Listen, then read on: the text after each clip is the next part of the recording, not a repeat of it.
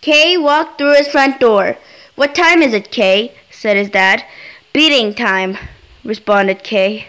"That's right, and it'll be extra hard. How dare you try to escape, you warthog? Mistakes never win."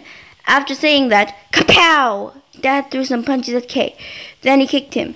He did not even hurl an insult. He let his dad beat him up until he had a few bruises on his arms and legs and a black eye. Maybe it is my fault.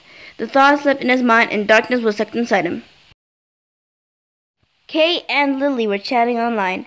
Kay mentioned more about his life, like how he only ate a little bit of school food and nothing else, and how he never sleeps. Lily just listened and occasionally pitched into the conversation, having researched depression out of interest before. She responded with, "I understand. You live in fear of your dad and you don't feel like eating because you've been traumatized by your mom's death. There's still hope for you, though. I will never give up." She believed anything can get better if you do something about it. Kay climbed up the rickety ladder and poked his head through the trap door. He climbed up into the attic and started looking around. Kay searched until he found a red book and blew off the dust. On the front, the golden letters formed the title, "Family Memories," which was printed red neatly in cursive. Flipping the pages, he came to one of a beautiful woman.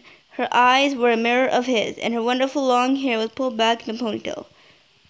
"I wish you were still here, Mom. I miss you," said Kay, tears in his eyes. He continued flipping the pages until he saw one of his mom, standing in the once beautiful garden with Dad beside her. There was a baby in her arms and a little boy standing in front, a smile on his face. Kay could not recognize himself. In the picture, he was happy and had a cheerful expression on his face. But now, that expression has turned into that of sadness, hopelessness, guilt, and pain. And it'll stay that way unless something is done.